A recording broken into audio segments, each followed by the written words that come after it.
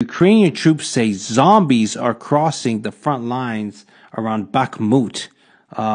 Radio Free Europe went to the front lines, interviewed soldiers. They're saying that hordes of Russians are just crossing every single day over. You know, you're talking Civil War style battles, Agapito, with the freaking bayonets just running into the front lines. Heavy machine gun fire, artillery, they're just mowing them down. Sometimes they get caught in spots. They're crawling over dead bodies to smoke a cigarette. They're just in, no matter what you do, they keep coming. They say you shoot the guy next to them, they just keep coming like zombies.